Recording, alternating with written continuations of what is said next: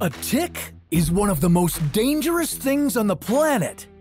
Even though it may not look like it, a single bite could affect you for the rest of your life. But how can this happen exactly? On today's challenge, we're going to show you what happens when you get bitten by a tick. Would it make you feel sick? Or would you not even notice? This is your body on a tick bite.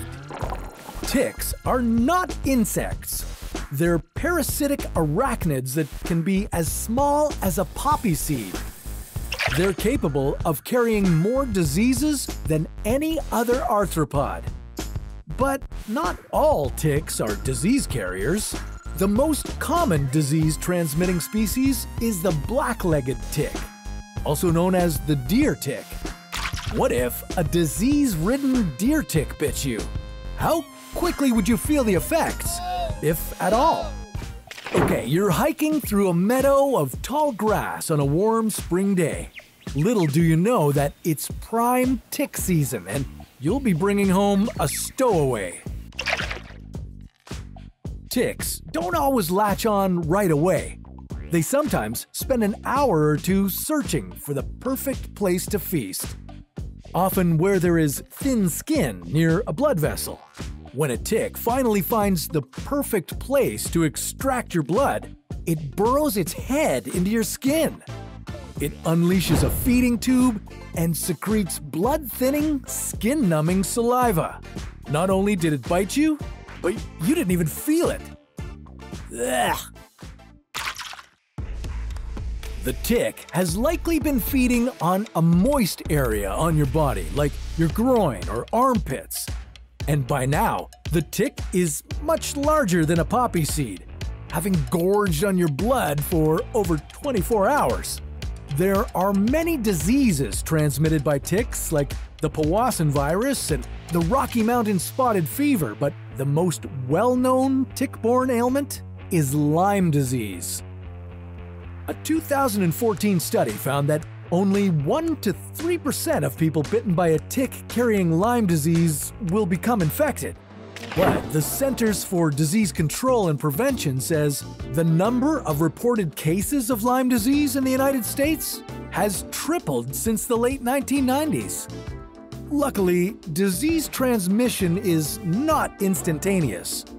The CDC says that if the tick is removed within 24 hours, your chances of getting Lyme disease are low.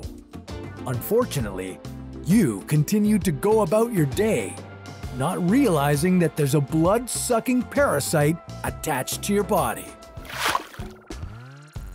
Okay, you've finally noticed the tick as it has become engorged and grown to 3 times its original size. Oh, that's nasty. Now, it's time to remove it.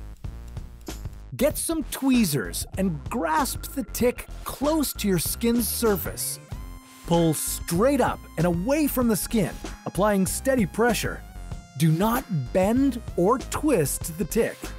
Next, check the bite to see if any of the tick's head remains and carefully remove it. Clean the bite with soap and water. Then, submerge the tick in rubbing alcohol to make sure it's dead. You'll notice a solid red oval that looks like a bullseye at the bite site. Nah, it's probably nothing. It'll go away in a couple of days, right? The tick debacle is behind you, but much to your dismay, it left a sinister parting gift. The red bullseye remains at the bite site, and you've developed a full-body rash.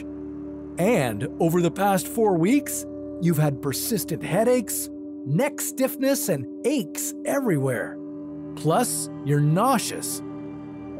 As the month has progressed, you're experiencing a fever and chills.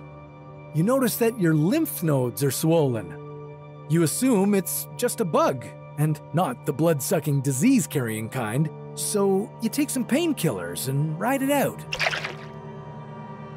After months, your symptoms have gotten even worse. On top of feeling sick all the time, You've also had a hard time concentrating and remembering things. You've finally decided to see a doctor.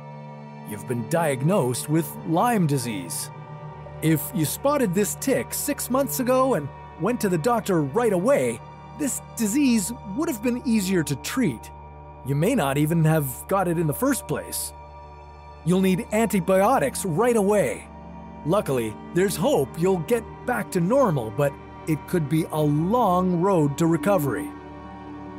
Even after antibiotics, people who have Lyme disease can experience symptoms for up to 6 months. But if you seek medical attention, you will eventually recover. I got better. See?